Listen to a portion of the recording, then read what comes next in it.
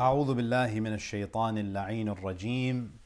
بسم الله الرحمن الرحيم. الحمد لله رب العالمين. وصلى الله على محمد وآله الطاهرين. Assalamu alaikum, dear brothers and sisters, wa rahmatullahi wa barakatuh. I'd like to welcome you all back to another episode of the life of Prophet Muhammad. So we were speaking about the events that led up to the Battle of Badr. In our last episode, we mentioned that when Abu Sufyan received intelligence that the Prophet ﷺ and his companions were planning to raid his caravan, he was able to take a detour, and on his return to Mecca, he wanted to ensure that the caravan would be protected from a possible attack.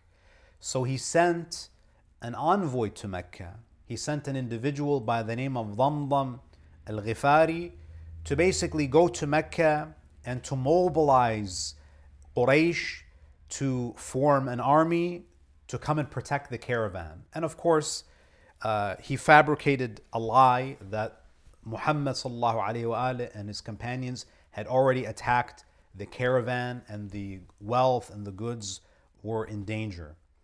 We also mentioned that prior to the arrival of Damdam in Mecca, about 3 days before his arrival, the Prophet's aunt, Atika, saw a dream. And the dream was essentially that there was a crier who had arrived in Mecca and basically said that you are all traitors and you will meet your death in 3 days. The crier made this announcement on top of the Kaaba and then climbed the Mount Abu Qubais and also made that announcement and threw a boulder from the top of Mount Abu Qubais, which tumbled down to the base of the mountain, and it hit every household in Mecca. And the fact that the stone, that the boulder hit every house in Mecca was understood to mean that the calamity of death would soon strike every household in Mecca. Now, does this include the family of Abu Lahab? Of course, Abu Lahab is the uncle of the Prophet, and he's also one of the arch enemies of the Prophet. Did Abu Lahab participate in the Battle of Badr? Did he join the army? The historical accounts tell us that Abu Lahab decided not to go and join the army. What he did instead was that he sent Al-As ibn Wa'il, who was the father of the infamous Amr ibn al-As, who later on becomes the right-hand man of Muawiyah. His father owed a debt to Abu Lahab.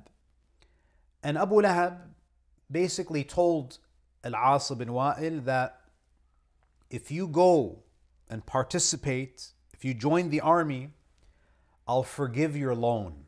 So he owed Abu Lahab about 4,000 dirhams. He said that if you go in my place, I'll forgive the loan.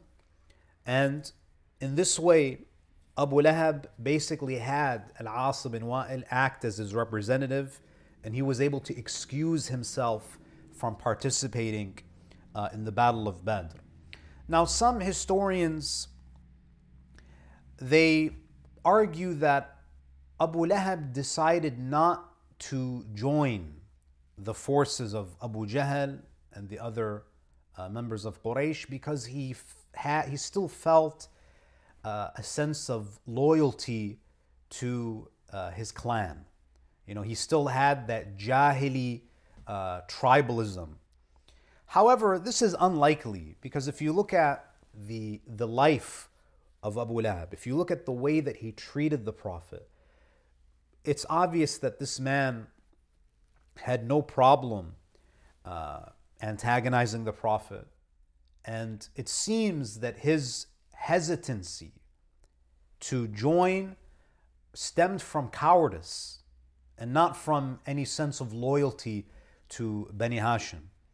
And the evidence of this is that he sends another man to do the dirty work. So if it's a matter of loyalty, if it's a matter of tribalism, then why would he send someone to attack and potentially kill his nephew and his clansmen? So Abu Lahab, it seems that he was afraid. He's a cowardly man who would rather send someone else to die rather than put himself in any danger. We also find that there are a number of prominent mushrikeen who display some hesitance with respect to joining and heading out to meet the Prophet. One of them, so we have Abu Lahab, who we just discussed. We also have Utbah ibn Rabi'ah. Utbah ibn Rabi'ah initially did not want to set out to meet the Prophet, to go and fight, to go and protect the caravan.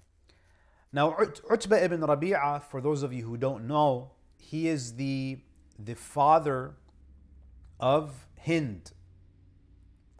And he's the father-in-law of Abu Sufyan. So he's a very well-known personality. But he's also a relative of the Prophet. You know, what's amazing about these stories is that many of these individuals are either directly related or at the very least they're distant relatives. And Utbah ibn Rabi'ah is a distant relative of the Prophet ﷺ. So Utbah ibn Rabi'ah, his thinking was that, you know, he did not want to fight his own blood relatives. You know, at the end of the day, this contradicts and goes against the values of the Jahili culture. So he decided that he didn't want to fight.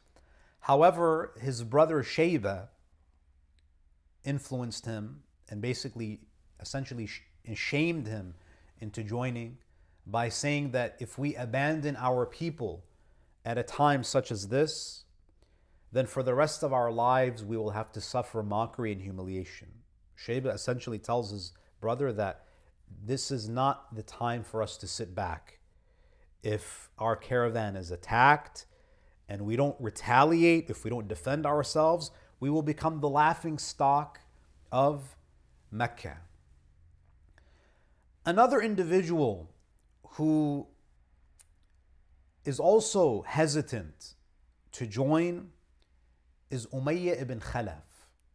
Umayyah ibn Khalaf is the slave owner of Bilal ibn Rabah. And the historical accounts tell us that Umayyah ibn Khalaf was a glutton. He was a man of great wealth.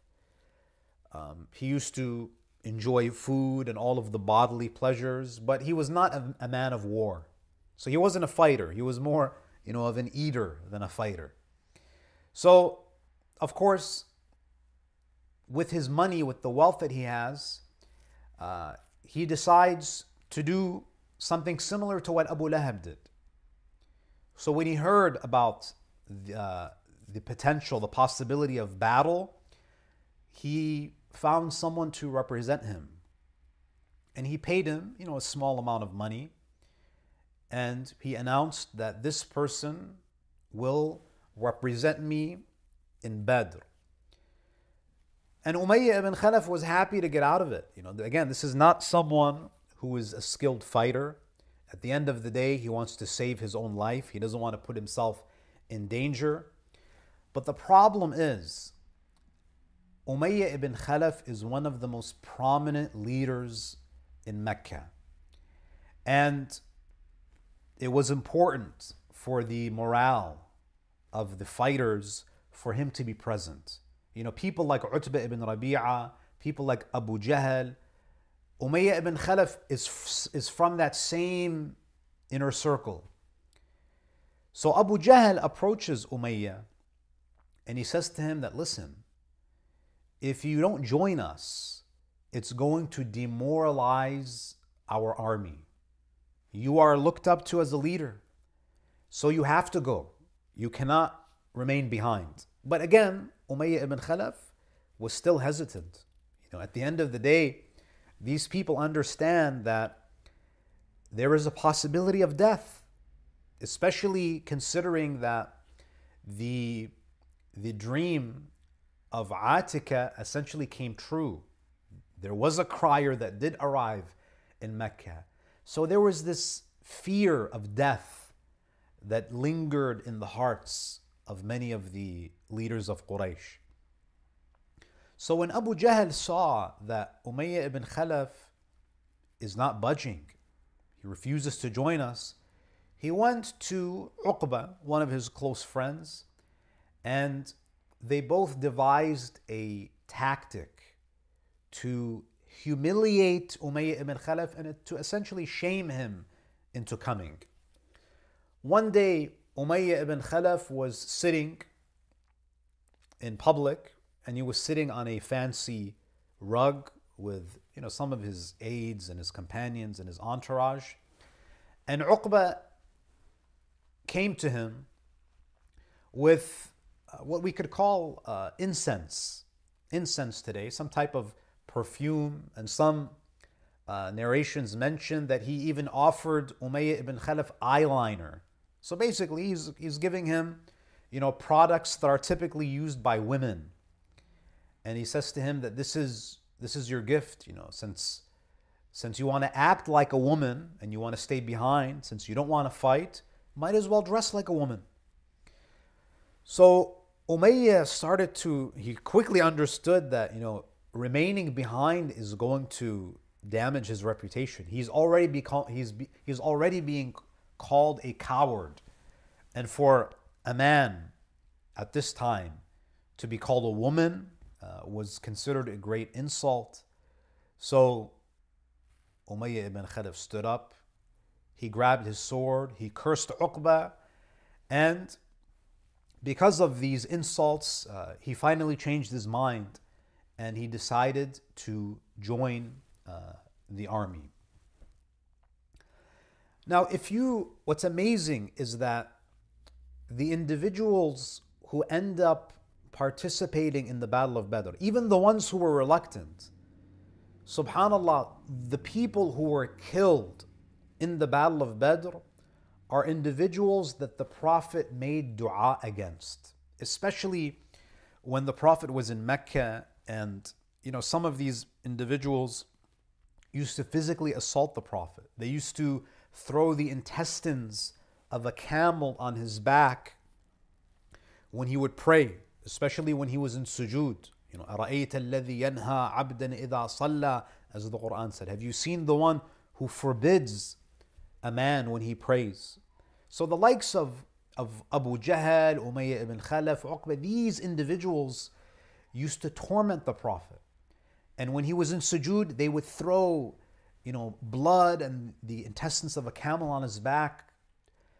So much so that the Prophet ﷺ, of course, Rasulullah did not have permission to retaliate because, during the Meccan period, the divine command was for them to remain patient and steadfast.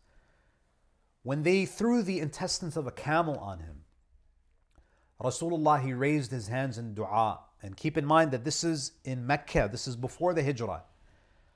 Rasulullah sallallahu alayhi wa he says, "O Allah, I leave you to deal with," and then he names, 7 or 8 people, the likes of Umayyah, Abu Jahl, Uqba, etc. And all of the individuals that he named in that dua were all killed in the Battle of Badr. So even the ones who were reluctant, as we saw, Umayyah was reluctant, but he joined. Utbah ibn Rabi'a wanted to remain behind, but again, destiny had it that they would all participate. So every single one of them would be among the first to die in the Battle of Badr. So subhanallah, these individuals, they are essentially, without even realizing it, Abu Jahl is preparing, making preparations to join the army, and they're essentially moving towards their death. Now, the Quraysh army. So we have the Muslim army and we have the Quraysh army. The Quraysh army, of course, is led by Abu Jahl. He is the undisputed leader of Quraysh. Narrations tell us that there were approximately 1,300 people under Abu Jahl.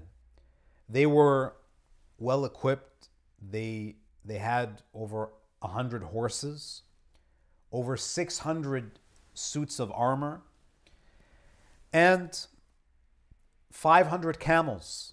And 500 camels is not a small number, brothers and sisters. And these camels were not only used for riding. In fact, they were also used for food. So the narrations tell us that every single day, now when you have 1,300 people, that's a lot of mouths to feed. So some of the camels that they brought with them were reserved for slaughtering so that they could have meals. So they would slaughter about 10 camels a day for food, for sustenance. And what's interesting is that before the army of Quraysh arrives, the Prophet ﷺ was asking, some of the slaves of Quraysh who were advancing towards Badr. The Prophet asked them, how large is the army of Quraysh? They told the Prophet that, Ya Rasulullah, we don't know how large the army is. So the Prophet asked them, how many camels are they slaughtering per day for food? So they told the Prophet 9 or 10. And when they told the Prophet 9 or 10, he quickly realized that they must have at least 1,000 fighters if they're slaughtering that many camels a day for food. So in addition to the horses, the armor, the weaponry, Quraysh also brought along their singing girls for morale boosting. This was basically their version of having cheerleaders. So they would bring these women, and the women would recite poetry, they would sing, and if a man wanted to retreat, he would be too embarrassed because of the women there. So the women were essentially there to encourage the men to be brave and not to retreat. In Surah Al-Anfal, there's a verse where Allah subhanahu wa ta'ala describes the way that the mushrikeen came out of their homes and were advancing towards the land of Badr. Allah subhanahu wa ta'ala describes how arrogant they were, how ostentatiously they came out. Allah subhanahu wa ta'ala in Surah Al-Anfal, verse 47, He says, وَلَا تَكُونُوا كَالَّذِينَ خَرَجُوا مِنْ دِيَارِهِمْ بَطَرًا وَرِئَاءَ النَّاسِ. And do not be like those who came forth from their homes insolently. Bataran means insolently or arrogantly, and to be seen by people. One of the reasons why Quraysh had assembled such a large army was to show the Arabs how powerful they were. Quraysh wanted to flex, as they say. And all of this, keep in mind that in the minds of Quraysh, they are going to protect the caravan of Abu Sufyan. There was no intention for them to fight in a battle per se. But they assembled this massive army as a show of force, to show off to the people. وَلَا تَكُونُوا كَالَّذِينَ خَرَجُوا مِنْ دِيَارِهِمْ بَطَرًا وَرِئَاءَ النَّاسِ وَيَصُدُّونَ عَنْ سَبِيلِ اللَّهِ وَاللَّهُ بِمَا يَعْمَلُونَ مُحِيطٌ. Now, as the army of Quraysh is moving north towards Medina, Abu Sufyan arrives, or he gets close to Mecca, where he felt that the caravan was safe and it was beyond the reach of the Muslims. When Abu Sufyan secures the caravan from any attacks, he sent someone to tell Quraysh, the army that had departed, he sent someone to tell them that the caravan has arrived safely now in Mecca and they can all turn back. So he sends word to them that mission accomplished. My fear was that Muhammad and his men would attack our caravan. I was able to find a detour. I made it safely to Mecca. So basically, Abu Sufyan sends a message saying, abort mission. We don't need to fight. Mission accomplished. So he tells the messenger, go tell the army to return. You know, at the end of the day, Abu Sufyan is a businessman. And he's not in the business of war. And we know that war is bad for business. So he says, tell the army to come back.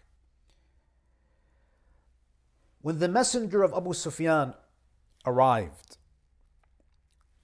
Abu Jahl, Utbah, they reconvened to decide what to do. Utbah ibn Rabi'ah says, let's go back. The caravan is safe. The whole reason why we formed this army, the reason why we marched north, is because we were afraid that our caravan would be attacked. Our caravan has now arrived safely, so there's no point in any type of confrontation. And this is where you see the arrogance of Abu Jahl. Abu Jahl had a bone to pick with the Prophet. Abu Jahl says, no, we will go to Badr and we will stay there for 3 days. We will drink our wine, we'll have our women sing for us, and let the news spread in all of Arabia that we are a nation to be feared. So Abu Jahl was enjoying this show of force. He wanted to send a message to Muhammad, to all of the Bedouin tribes that, listen, we Quraysh are not to be messed with. We'll camp out for 3 days and allow everyone to hear how massive our army is, how we are a force to be reckoned with, so as to serve as a deterrent. If anyone dares to challenge us or to threaten us, they know about our military capabilities. So you notice from the conversations between the Quraysh, there's no talk of any battle per se. The main objective, as we mentioned, was to protect the caravan. So even though Abu Jahl said to carry on, about 300 to 350 people, consisting mainly of the clan of Banu Zuhra and some of the other small tribes, they returned back to Mecca. So about a fourth of the army decided that there's no point in staying here. The caravan is safe. Let us go back to Mecca. Now, of course, this in and of itself was demoralizing. You know, the Meccans lost a fourth of their army. So there is a heated debate among the Quraysh. So many of the Quraysh differed about what to do. People, you know, the likes of Abu Jahl wanted to stay. Utbah ibn Rabi'ah and others, they wanted to go back. Similarly, in the ranks of the Muslims, some of the companions of the Prophet, as we discussed in our previous episode, some of the companions of the Prophet did not want to fight. They told the Prophet that we're not ready for battle. We don't have the weaponry. We don't have the men to fight. So there were people on both sides who did not want to fight. But Allah subhanahu wa ta'ala, He had decreed that this battle is to take place. In fact, the Quran mentions that even if the two sides had planned a military confrontation, it would not have happened the way that Allah wanted it to happen. Meaning that it was designed, it was decreed that this this clash take place. Allah says in Surah Al-Anfal, verse 42, إذ أنتم بالعدوة الدنيا وهم بالعدوة القصوى والركب أسفل منكم ولو تواعدتم لاختلفتم في الميعاد. Allah says, remember when you were on the near side of the valley and when they were on the farther side and the caravan was lower in position than you. If you had made an appointment to meet, you would have missed the appointment. So we saw that during the caravan raids, the Muslims kept on missing the Quraysh, and vice versa, they kept on missing each other. So when they planned to attack the caravans, they would always miss each other. But here, this time, you have both groups not wanting to meet, but Allah makes it happen. This shows us that, we plan and Allah plans, and Allah is the best of planners. Sometimes we want something to happen desperately, but Allah doesn't allow it to happen. And then when we're reluctant, when we don't expect something to happen, it happens. And then Allah says, وَلَكِنْ لِيَقْضِيَ اللَّهُ أَمْرًا كَانَ مَفْعُولًا لِيَهْلِكَ مَنْ هَلَكَ عَنْ بَيِّنَةٍ. But it was so that Allah might accomplish a matter already destined, that those who perished through disbelief would perish upon evidence. So there are certain people that have to meet their death. It's the divine decree. These individuals who antagonize, who harass the Prophet, the time of their death is approaching and they are to die in this way, in this battle. Now when the Prophet ﷺ, when he sees that there is enthusiasm among some of his companions to fight, especially individuals like Sa'ad bin Mu'adh, Miqdad and others, they expressed their readiness to fight and to sacrifice. So Rasulullah ﷺ, when he sees that he has enough support, there's enough of an appetite to fight, Rasulullah ﷺ, he begins preparations for the war, for the battle. The narrations tell us that the Prophet ﷺ divided his men into three groups. He gave the standard, he gave the main flag, which was white in the Battle of Badr. He gave the main flag to Mus'ab ibn Umair. And we'll speak about the wisdom of the Prophet, why the Prophet did this. Everything that the Prophet does is full of wisdom. So he gives the main flag. He makes Mus'ab ibn Umair the standard bearer on the day of Badr. On the right side, the right flank of the army, he places Ali ibn Abi Talib as the head. And under Ali ibn Abi Talib is designated as the leader of the Muhajirin. Because the companions of the Prophet, they belong to one of these two groups. The Muhajirin, those who emigrated from Mecca to Medina. And then you have the Ansar, the residents of Yathrib, of Medina. So Ali ibn Abi Talib is put as the leader. He's assigned to be the leader, the commander of the Muhajirin.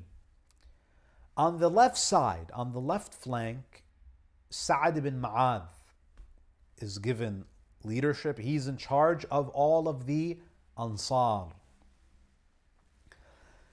Now you may wonder, why is the Prophet dividing his army into these two groups, Muhajirin and the Ansar? Why doesn't the Prophet just mix them? This is where you see the hikmah, the wisdom of the Prophet. Many of us, we think that Islam always has a negative outlook on cultural and ethnic divisions. However, we see in the seerah of the Prophet that the Prophet ﷺ, at times, he told his companions to ignore their differences. But there are instances where the Prophet ﷺ took these differences into consideration. So the Prophet ﷺ, he divided his army into the Ansar and the Muhajirin because he knew that it would be a more effective strategy. Why? Because he wanted each group to be comfortable with one another. At the end of the day, we're going into battle. Rasulullah needs everyone to trust each other, to know each other very well. So, because the Ansar come from Mecca, they all know each other very well. And the Muhajirin are from Mecca, they all know each other very well. The Ansar are from Medina, they're all very well acquainted with one another. So because they felt comfortable with each other, the Prophet ﷺ put them in those groups. What we also see is that, because at the end of the day, he knows that the Muhajirin understand each other, they understand each other's tendencies, and he needed his fighters to be comfortable, to be with individuals who they can communicate with. As they say, birds of the same feather flock together. Rasulullah wanted the Ansar to be with each other and the Muhajirin to be with each other. We also see that the Prophet was very careful about who he gave leadership to. The Prophet ﷺ did not just put anyone, did not just assign a leadership position to anybody. He assigns Ali ibn Abi Talib, because Ali ibn Abi Talib is the most respected among the Muhajirin. Sa'ad ibn Mu'adh is among the most respected among the Ansar. These are people who are highly respected. So, and this is another important wisdom that we draw from the Prophet, is that if you want to be in a leadership position, if you want to put someone in a leadership position, they have to have the trust and the respect of the people that they are leading. So it's not just about competency. It's about competency and also respect. Someone might be competent, but they may not be respected by the people that they are leading. So the Prophet selects individuals who are both competent and respected in their circles. So Ali ibn Abi Talib is leading the Muhajirin. He's leading that flank. Sa'ad ibn Mu'adh is leading the left flank of the Ansar. Now, why did the Prophet ﷺ give the main flag to Mus'ab ibn Umayr? Now, this again shows the great wisdom of the Prophet. Now, the Prophet knows that there still might be some rivalry between the Muhajirin and the Ansar. So the person that he appoints to be the flag bearer is someone who is respected by both groups, meaning that he has a connection to both groups. So Mus'ab ibn Umayr is a Muhajiri. After all, he's from Quraysh. But he's also among the earliest people to emigrate to Medina.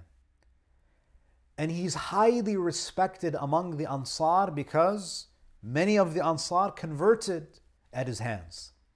See, Imam Ali ibn Abi Talib is a Muhajiri.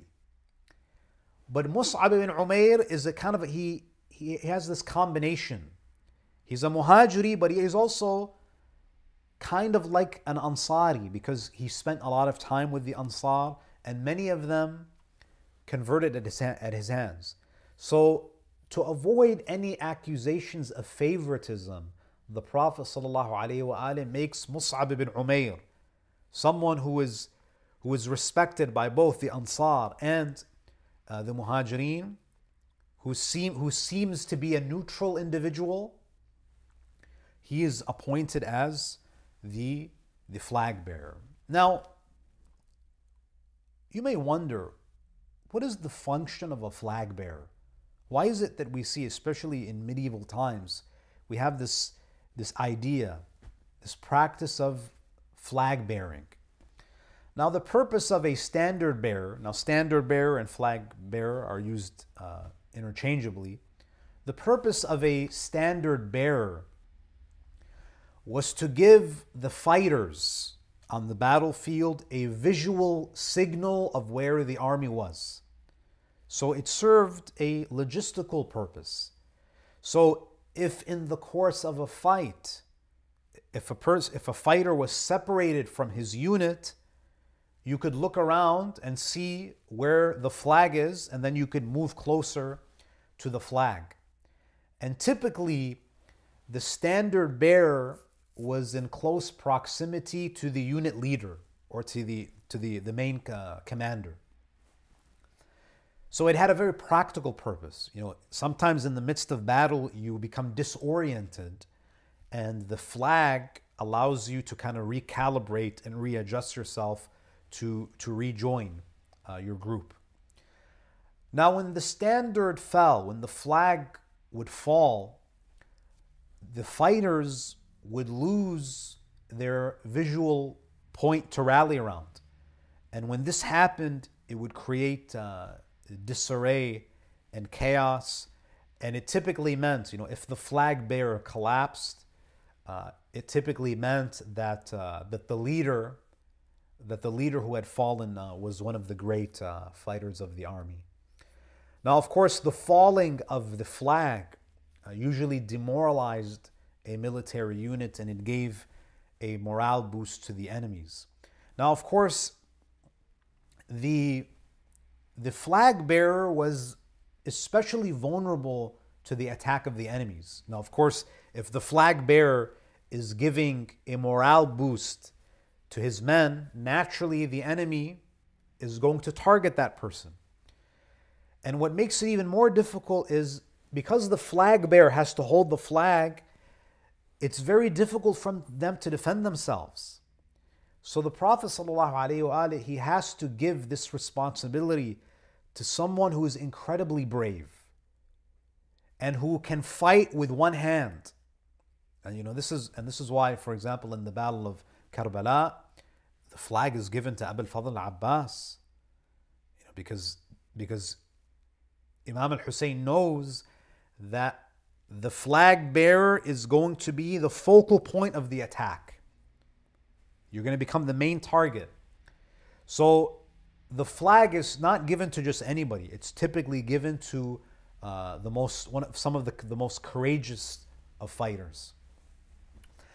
Now the companions erected a special tent for the Prophet. When it was clear that a battle may very well take place, the Sahaba designate an area where they erect a tent for the Prophet. And they choose an area on the battlefield where the Prophet could see the battlefield very clearly from that vantage point. They wanted to give the Prophet a good view of the battlefield. Now, and of course, the tent was also the command center, and it was the headquarters of the army. Now, when night fell, Quraysh was seen on the horizon. And Quraysh arrives late in the evening, and it was known that it's very likely that a battle will take place the next morning. Now, it's important to note here that the Prophet ﷺ did not used to just sit in his tent and watch the battles. Sometimes some Orientalist historians, they have this impression that the Prophet would send his men to the battlefield and he would sit back and watch, that he did not participate.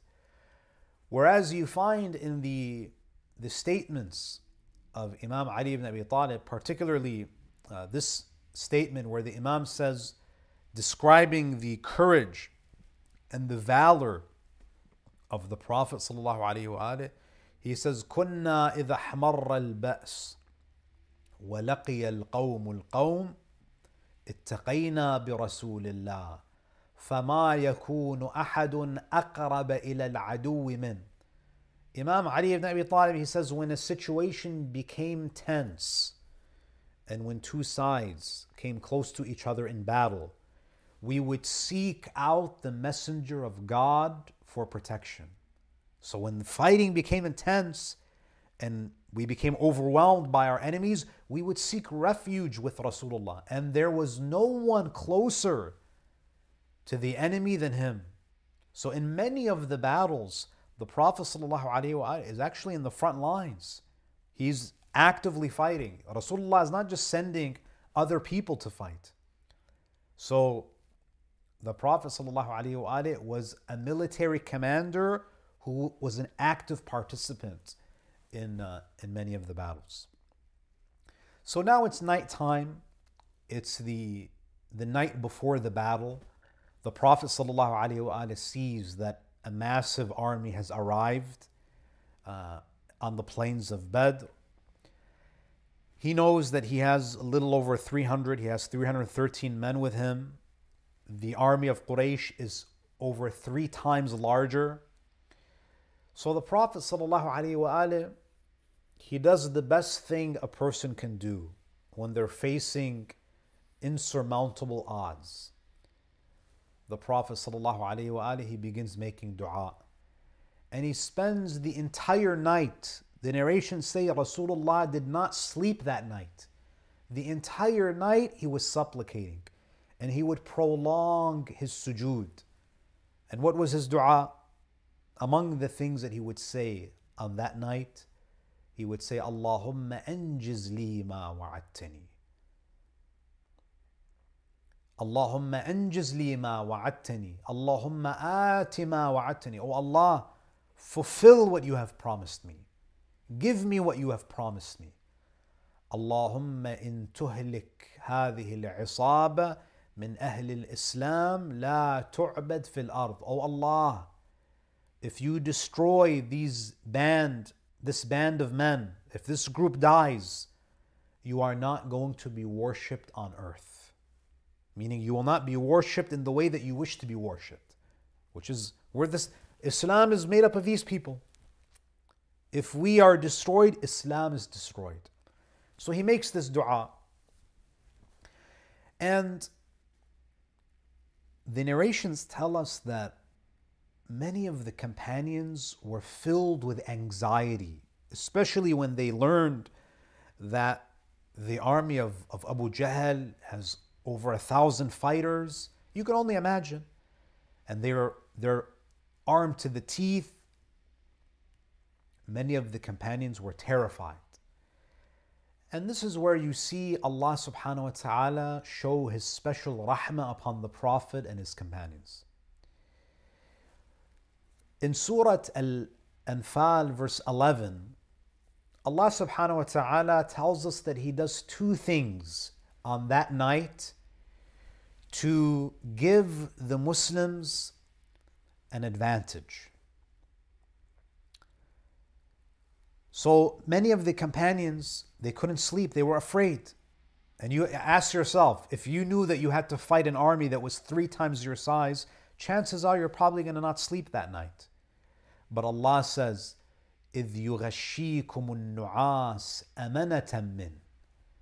Remember when Allah overwhelmed you with drowsiness, giving security from Him. Allah put them to sleep. وَيُنَزِّلُ عَلَيْكُم مِّنَ السَّمَاءِ مَاءً لِيُطَهِّرَكُم بِهِ وَيُذْهِبَ عَنْكُمْ رِجْسَ الشَّيْطَانِ. And sent down upon you from the sky rain by which to purify you. Some of them may have been in a state of janaba. And remove from you the evil suggestions of Satan. Shaitan was whispering into their hearts. Allah put them to sleep. وَلِيَرْبِطَ عَلَىٰ قُلُوبِكُمْ وَيُثَبِّتَ بِهِ الْأَقْدَامِ. The light rain that fell on the night before the battle, one of the things that rain did was it gave them water for them to, perform, ghusl if they needed to. But it also made their feet firm on the soil. Because the plains of Badr was sand. And it's very difficult to fight on sand because the sand is not stable. You can't plant your feet firmly. So that light rain made the soil perfect for the Muslims to plant their feet. And narrations say that on the side of the Quraysh, when they would plant their feet would sink. It was a lot muddier on their side. So Allah subhanahu wa ta'ala, in this way, He prepares the Muslims for arguably the most important battle in Islam. And inshallah, in our next episode, we'll speak about what happened on the morning of Badr and how the battle began and what exactly transpired thereafter. Thank you so much, brothers and sisters, for tuning in. I look forward to having you join me in for the upcoming episodes of the life of Prophet Muhammad. Wa sallallahu ala Muhammadin wa alihi al-tahirin. Allahumma salli ala Muhammad wa ali Muhammad.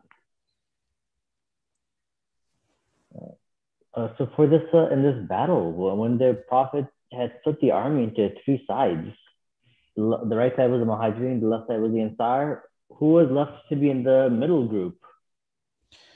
So typically the the middle group was the main flag. So you have the right, the left. So the right was led by Ali ibn Abi Talib, the left was led by Sa'd ibn Mu'adh, and the center, of course, represented the main flag bearer, which is Mus'ab ibn Umayr. So you have, of course, the Prophet is in the center, and the middle is probably where the two sides meet.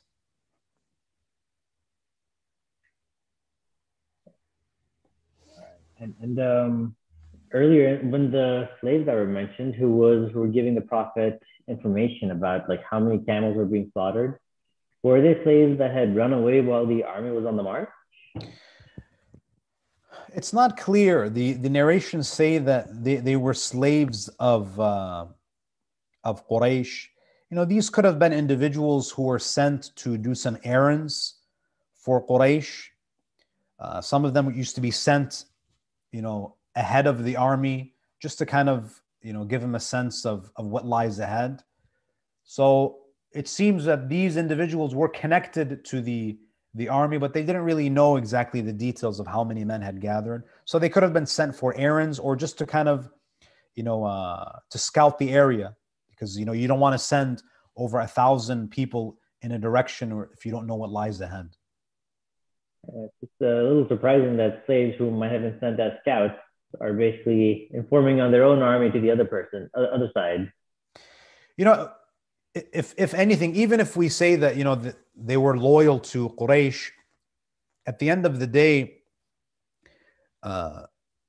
they knew that this information was, if anything, it would intimidate the Prophet and the Muslims. So they didn't have an exact number, but I think it was very clear to them that Quraysh's army was larger, and even if they don't have the specific count, sharing that information would simply demoralize the Prophet and his companions. Yeah, that makes sense. The whole point of the army was to be an intimidation factor. Exactly. And this was Abu Jahl. This was the main objective. You know, Abu Jahl knew that Abu Sufyan's caravan was safe and the Muslims would not be able to raid them. But yeah, this was really a show of force, and he wanted to kind of prolong this show of force. And is it established that Abu Lahab did not go to the battle, and kind of making Atika's dream maybe not 100% accurate? Yeah, I mean, I haven't seen anything that would make me doubt that report. We don't have any evidence that he was a participant. We do know that Al-Abbas, the uncle of the Prophet, was a participant in the Battle of Badr, but he was caught as a captive. He was a captive. But Abu Lahab, based on what I've seen, it seems that there is a consensus among historians that he was not physically present in Badr. And he basically sent an As bin Wa'il in his place.